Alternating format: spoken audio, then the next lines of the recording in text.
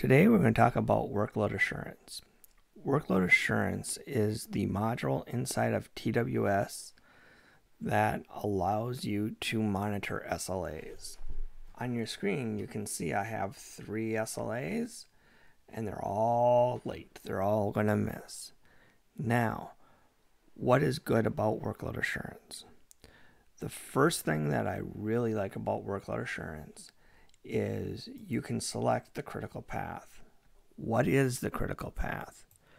The critical path is the longest point from where you are to the end. And when I say the longest, it's longest by average runtime. This is done and is continuously updated. So you will always know what the current longest path is. You can see that I've got this job running. I can look at it, but you can also see the warnings. Hey, we went way beyond the earliest start time and we're in trouble. If I were to get rid of these 4, I could actually change it from red to green, but it does give you warnings and information. If this server were to go down, it would say in here, server's down. If there was a problem with, anything else, there's a resource, there's a whatever, there's an abandoned job, it would bring those up and tell you that there is a problem. If you are not beyond your latest start time, if you're not going to miss your dates and times, you can actually click on the warning, whether it be critical or potential. Potential is yellow, critical is red. You can click on them and it'll show you exactly what the issue is.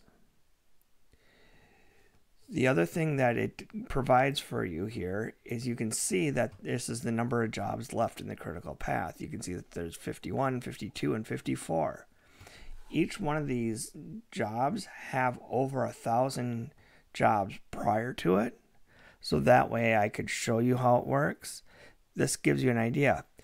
The longest path from where we are to the end is 54 jobs. And as we move to the right, you can see that it also gives us, okay, there is 4 hours and 33 minutes left in this, and that is plus or minus 32 minutes.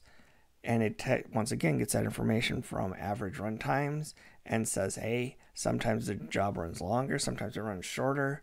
We're within 32 minutes.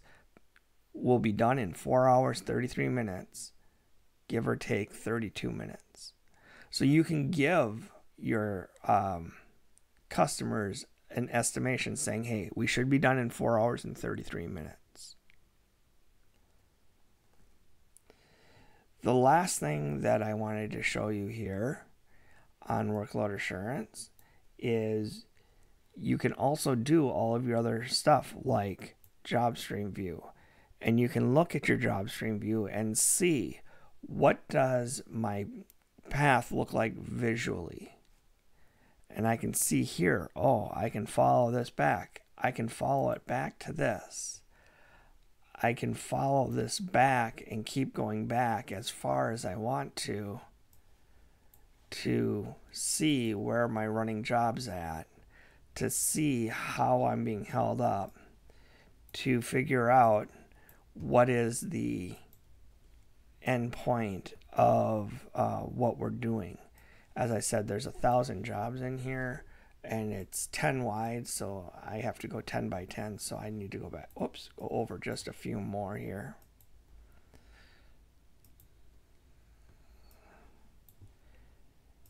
And here we go. It should be the next one if I'm not mistaken. It's either this one or the next one. There it is. You can see that these 3 jobs are running. You can see that and it's giving you live updates. It's going to show you things as they go through.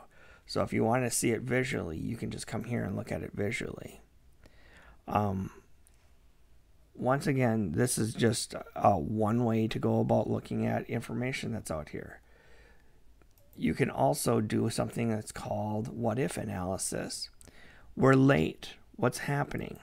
if I click on what if, it's going to show me all the jobs and all the jobs prior, and I'm going to be able to build a what if scenario based on this, saying, okay, I can see that this is holding this up, it's holding this up, it's holding this up.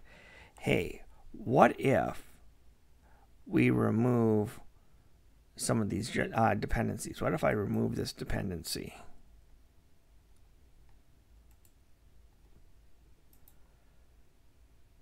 And now, didn't do much. What if I remove this dependency? You can see that things are starting to look better. What if I remove this dependency? I can see I have nearly everything cleaned up. I need to clean up just a little bit more up here, and it could take off right away. This what if dependencies, if you clean it up and you have it to the point where you want to do it, you can click on apply changes, and it will actually apply it to your current plan. What if analysis is very powerful in helping you resolve what's going on. If you have some reports, what if I remove this report? How does it look? Does it affect my end times at all? Am I going to be okay? As I said, you can see here that this is just running, and you can see the jobs that are executing, and you can figure out what everything is going on. I can look at job logs in here, and once again, it's all done through the Automation Hub, not Automation Hub, Workload Assurance. So you have the ability to look at what's going on in Workload Assurance. Thank you very much. This is Leon, and that was Workload Assurance.